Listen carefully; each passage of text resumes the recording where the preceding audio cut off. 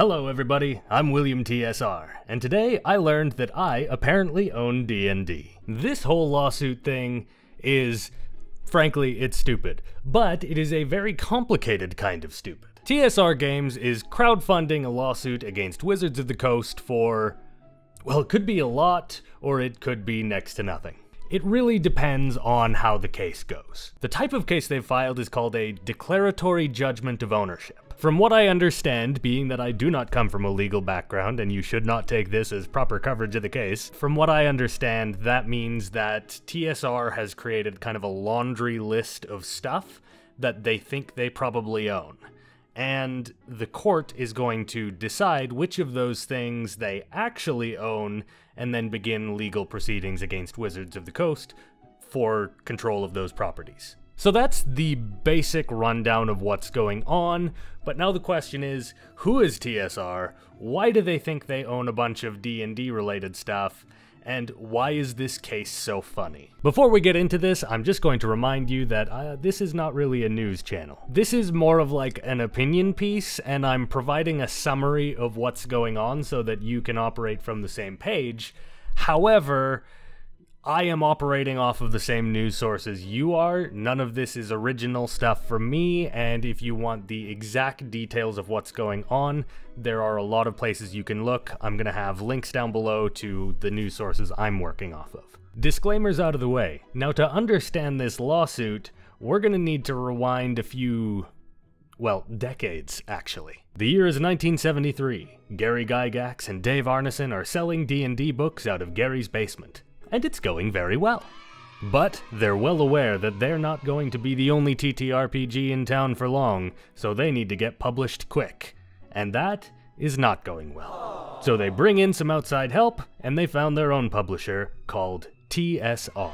Right around now, you're probably looking at this and going, okay, so that's TSR, that's why they think they own a whole bunch of D&D properties, it's because it's Gary Gygax's publishing company. Okay, I get it. But the story's not done yet. We're gonna get to that. The corporate history of TSR is very complicated. Various people were ousted, different people took over.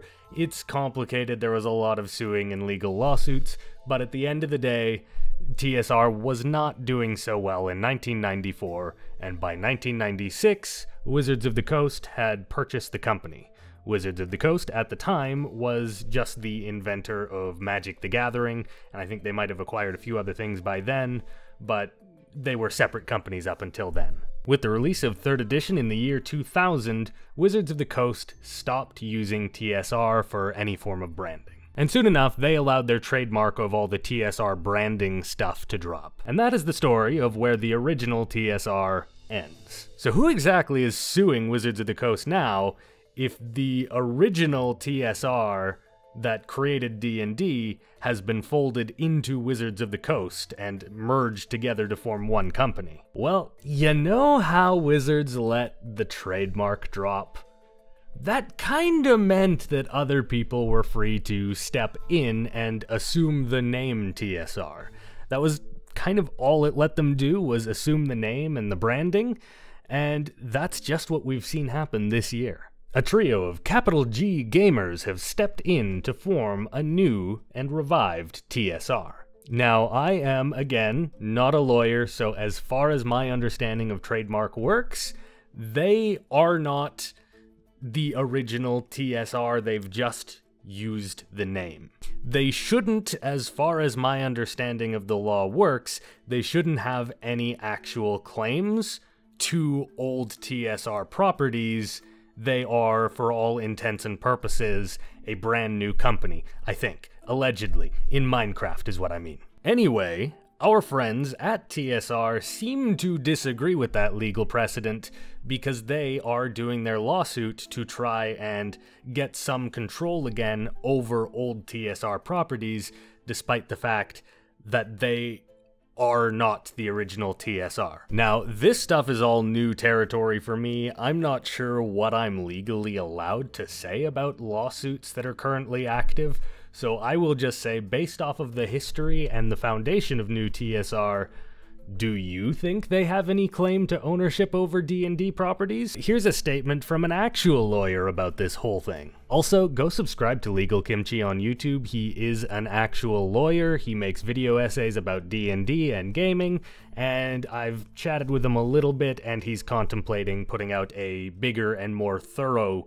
like, proper news coverage thing of this event. So go subscribe to him right away, and if he puts something out, that will be the absolute best source of all information on the TSR case. Now let's move on to the actual people behind the new TSR.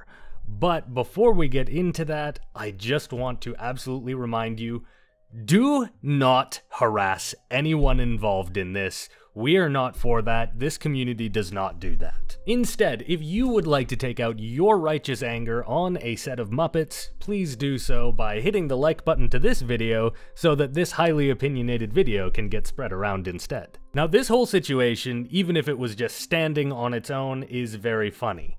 But it's even funnier once we learn a little bit more about our gamer friends at TSR. The Dream Trio is made up of Justin LaNasa, Stefan Deinhardt, and Ernest Gygax. And yes, Ernest Gygax is Gary Gygax's son. Well, maybe there's some legitimacy to this thing if a Gygax is involved in the project. I would like to remind you that Gary Gygax himself was actually ousted from TSR in all that corporate shenanigans that happened in the 80s. So even if Gary Gygax himself came back from the dead and declared that he is TSR and owns everything that TSR used to, he would not have a case there, let alone his estate.